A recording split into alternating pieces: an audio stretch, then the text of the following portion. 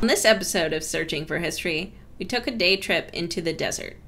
We visited the Tuzigoot National Monument, made a quick stop in Jerome, Arizona, drove down to Montezuma Castle, followed by a stop at the Yavapai County Courthouse Plaza in Prescott, Arizona. We then returned to Sun City West. Please join us as we visit this beautiful part of Arizona. Apparently we got here 6 minutes early.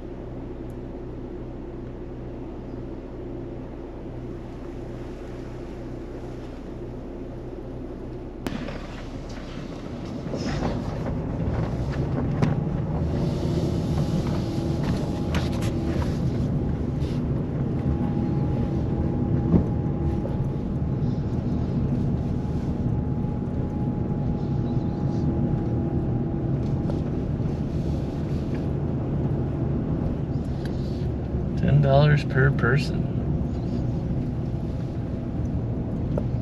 Trying to get a shady spot. Okay. Not like it's gonna stay shady, but... Shady.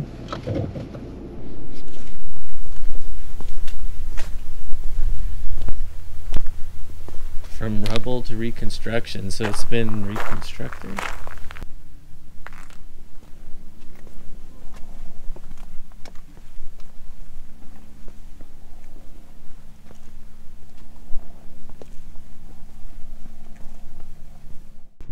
I can see why they would build their pueblo here. Yeah, you can really see out. You know, defensive position. And then you have water down below in the valley. The earliest people to arrive in this valley are dated to as early as 13,000 years ago. 1,500 years ago, people settled more permanently. When first discovered in the early 1930s, the hill appeared strewn with rubble, with the pueblo laying hidden. In 1935 to 1936, the ruins were consolidated and reconstructed and prepared for public display. The ruin of the pueblo is located in the Verde Valley. Built around 1,000 years ago, the pueblo was occupied for about 300 to 400 years and then abandoned. The name Tuzigoot was chosen by the workers that reconstructed the ruin, and it means crooked lake or crooked water, and comes from the Tonto Apache name for Peck's Lake, which is a nearby natural cut-off river meander. From a few rooms on the hilltop, the pueblo grew to 110 rooms. The pueblo is an unplanned conglomeration of occupation rooms that were built over time. Evidence indicates that rooms were built on and over earlier rooms. Rebuilding and reutilization of the same spaces makes it impossible to identify stages of growth. The pueblo was built of irregular blocks of soft limestone and limey sandstone. The interiors of the rooms were plastered with a red sandy clay. With few exceptions, almost every room had a fireplace. Most rooms appear to have been used for both living and storage.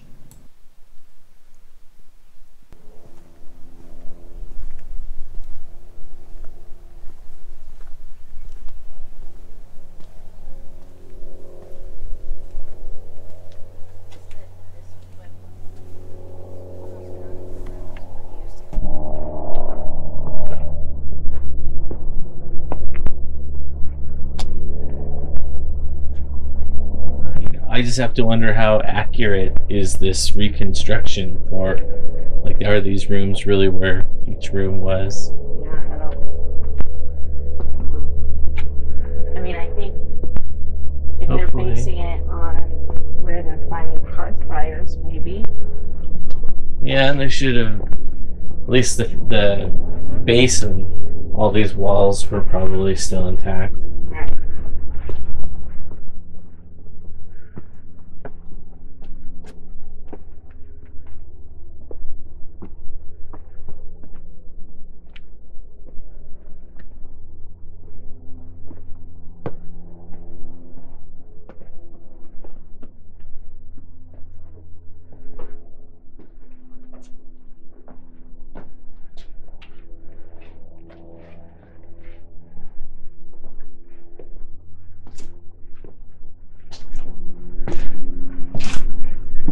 almost like being in a castle.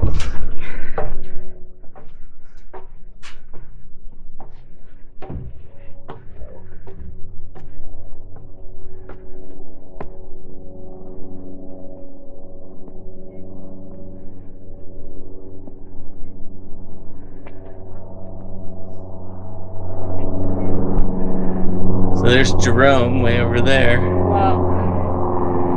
I'm freaking out. It almost is like being in a castle. I mean, this is an amazing sight. I guess that, like, they found their refuse pile on this side, but there was the floodplain is on that side too. And there's a river coming down this way. Yeah. You're saying down this slope is where they threw the refuse? Right. So there's probably were a lot of artifacts down there. Uh-huh.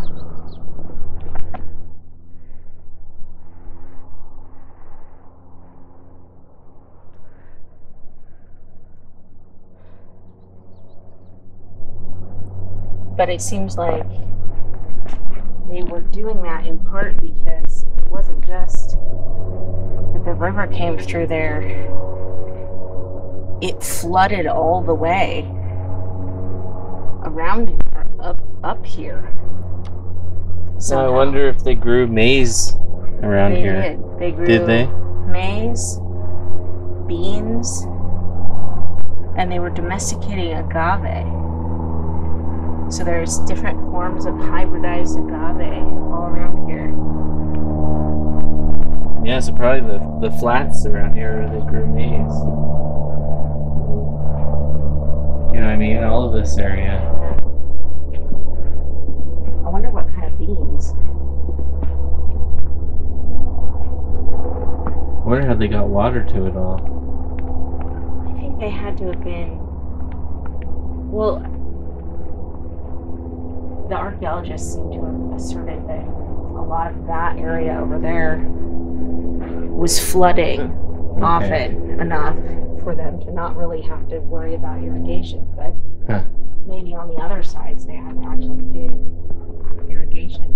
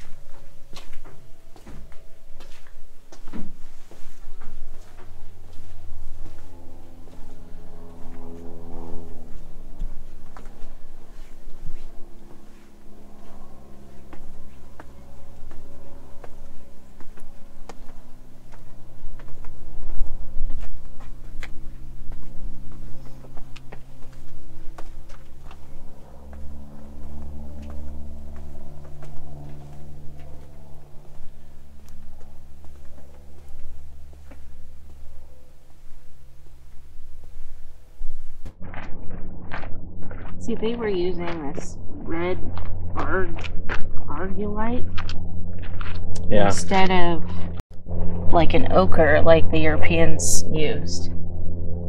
But it was a red pigment. So they had a blue, a green, and a red. Apparently what you're seeing out there was a strip mine that was then filled back in around 2006. So it looks like everything, all the flat down there has been restored.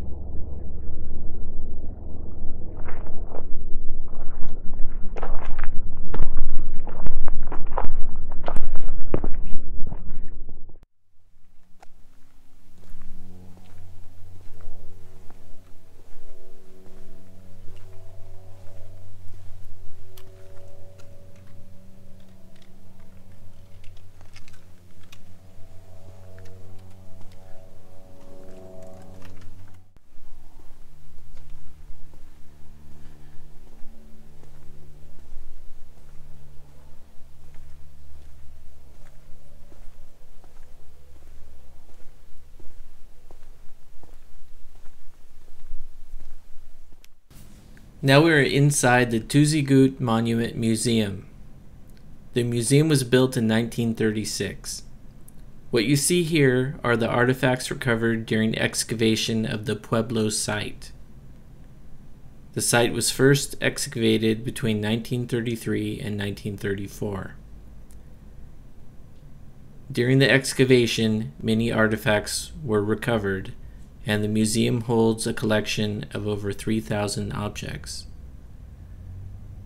A large number of these objects were pottery. Most of the pottery used at Tuzigoot was not decorated, however, decorated pottery was found. Many stone projectile points were recovered. Animal and human figurines were also recovered. Other artifacts included spindle whorls, worked potsherds, various objects and tools made of bone, and stone tools were recovered. Both manos and metates were found. A mano, a stone that is held by hand to move back and forth against a metate, a larger stone to grind maize. Additionally, jewelry and other types of artifacts were found.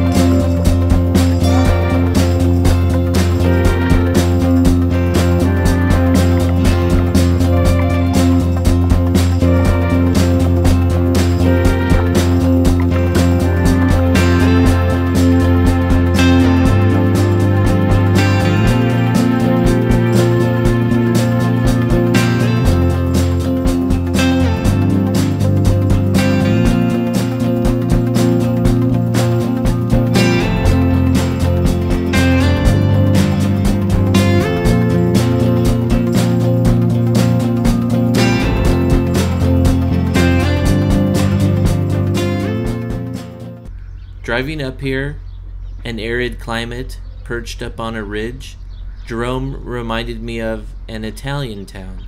However, it is an Old West town. Jerome is a town located in the Black Hills of Yavapai County, Arizona, at about 5,000 feet elevation. Built around the copper mining industry, Jerome had a post office by 1883 and grew to be incorporated as a town in 1899. By 1900, Jerome had brick buildings, electric lights, and thriving businesses. However, by the 1950s, the mining industry was gone, and to save the town from disappearing, Jerome turned to tourism. In 1967, Jerome became a National Historic Landmark.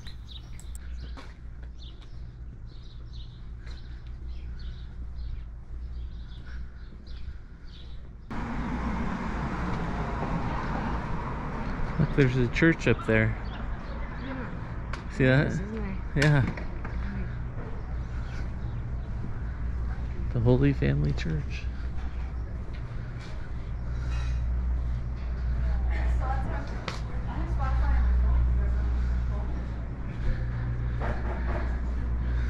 Well, this is pretty much one end of town. Jerome has a lot of quaint shops, restaurants, and art galleries to visit. My impression of the town is that it would be a great place to pick up some souvenirs from Arizona. For those interested, there are ghost and history walking tours. I would plan to get here in the morning because by noon it will be difficult to find parking.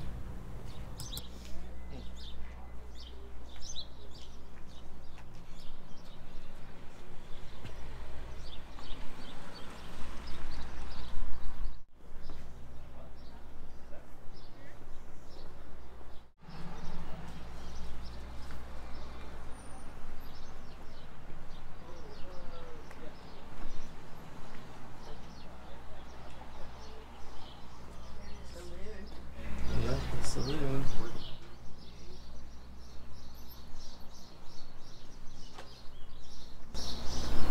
And this place didn't make it.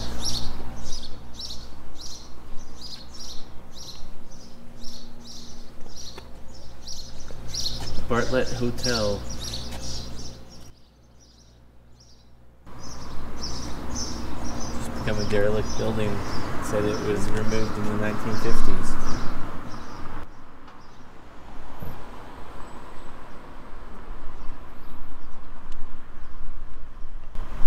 Do a walk around the block.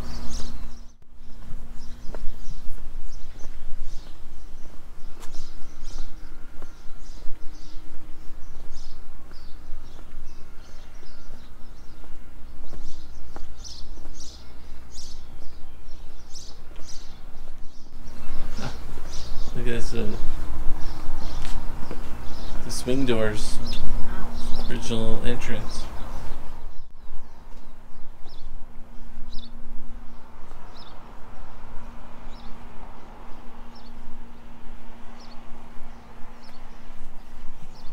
Need a pick?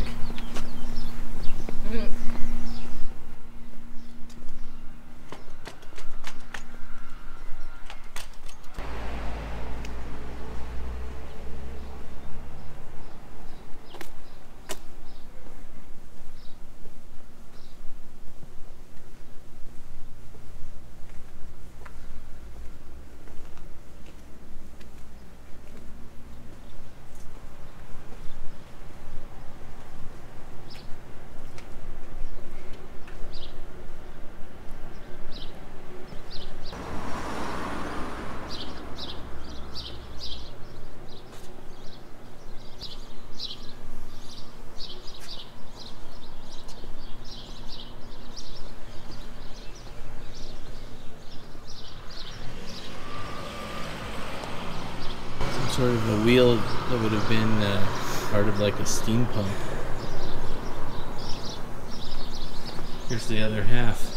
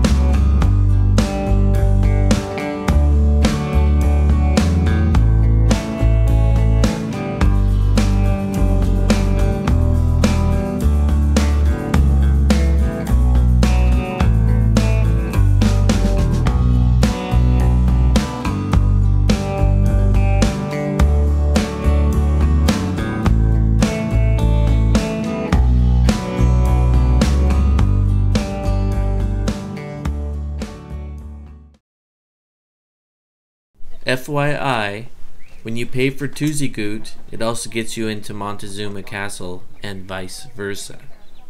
You should plan to go see both in one day since they are only about 20-minute drive from one another.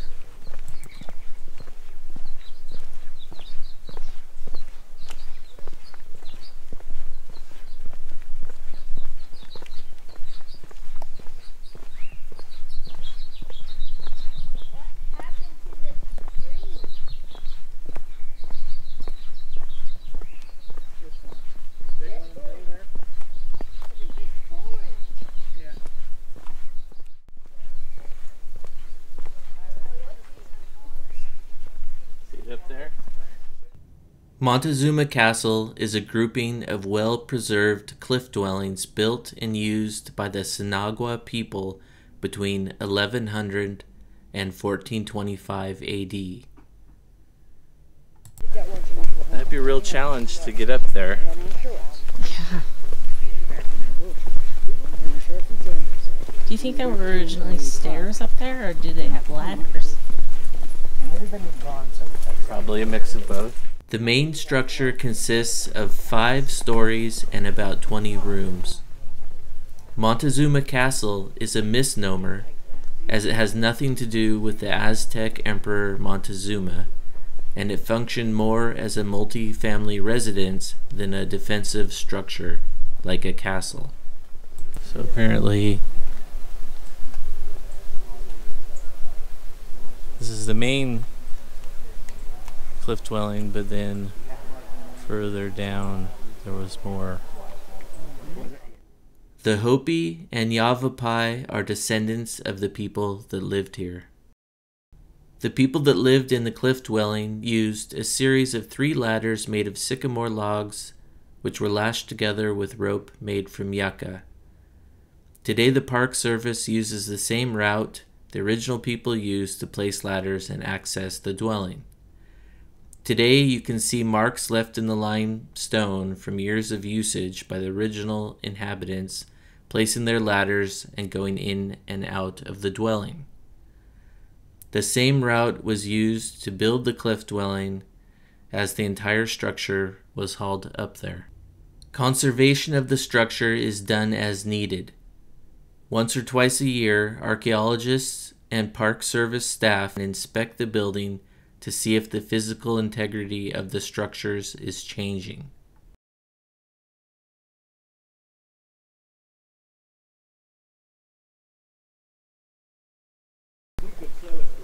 Oh, this is interesting. Here's all the sites in the whole valley. Right.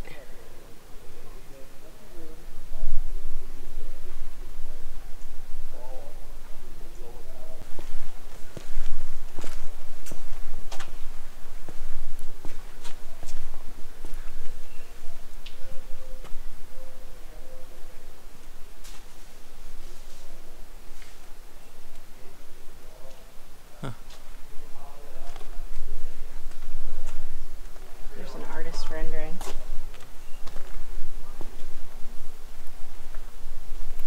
Five floors? Yeah, so there was a lot more here. Yeah, it was a huge complex.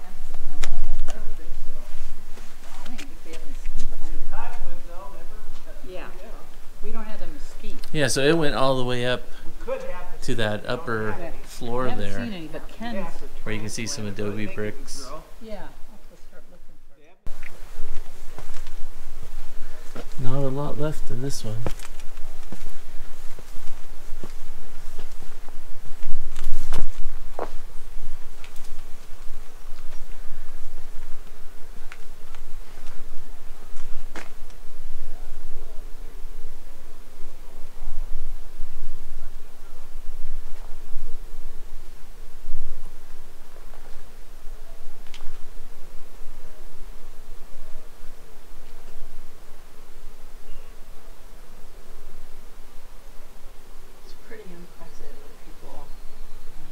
I believe there was more water in the desert when these places were occupied. Yeah. these like flooded significantly more. Yeah. There's another stone for grinding maize. Yeah.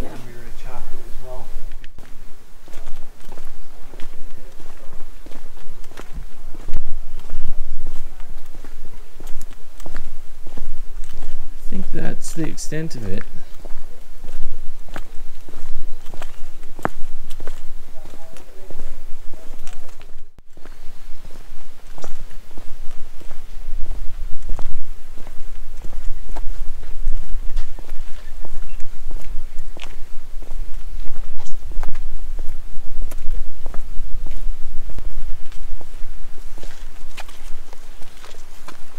It's kind of a stagnant stream. I guess. Beaver Creek.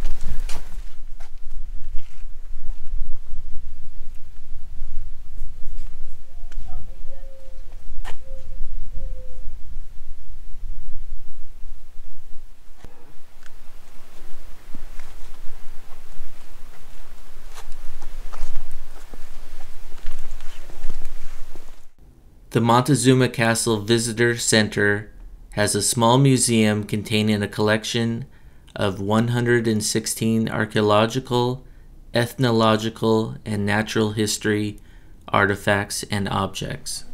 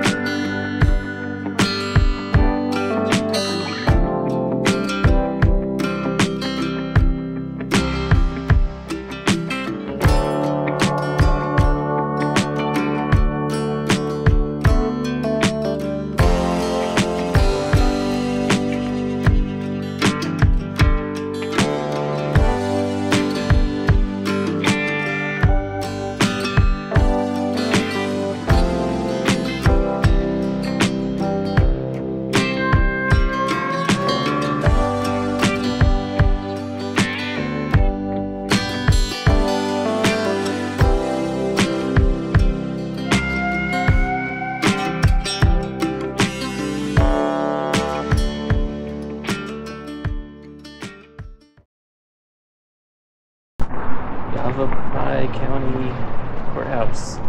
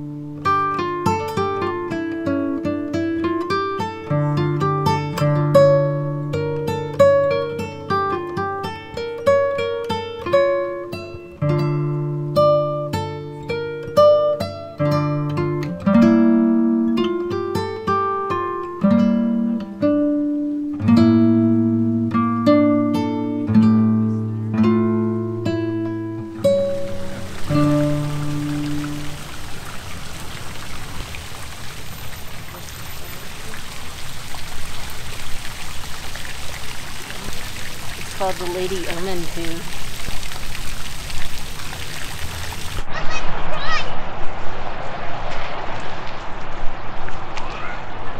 I like the 19th century stone and brick architecture. So you get the neoclassical Georgian stuff. That building over there with the columns. Yeah, the Masonic Temple, and then the National Bank there.